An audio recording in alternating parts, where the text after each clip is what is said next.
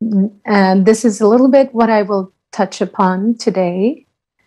The importance of our inner and outer space, the tuning in with ourselves, and slowing down to catch up.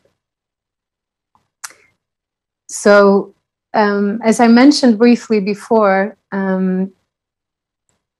I am my life is my greatest experiment, and also through my deep sensitivity, which I use in my work with women and with the meditation clients and with interior clients, I tap into what is out of balance and what needs adjustment for more harmony and a greater sense of ease.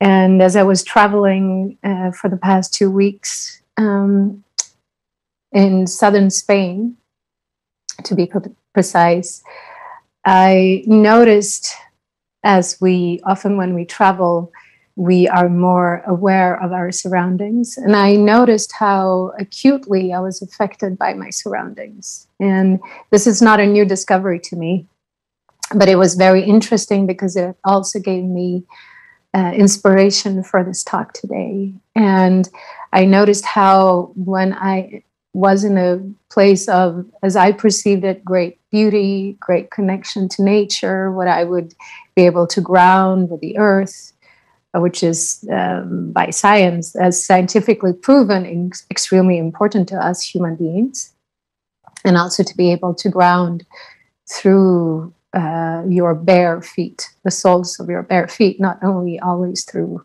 wearing shoes. And doing that made me feel oftentimes more energized, more energetic, more inspired, more present with others, and more present with my writing or my creativity.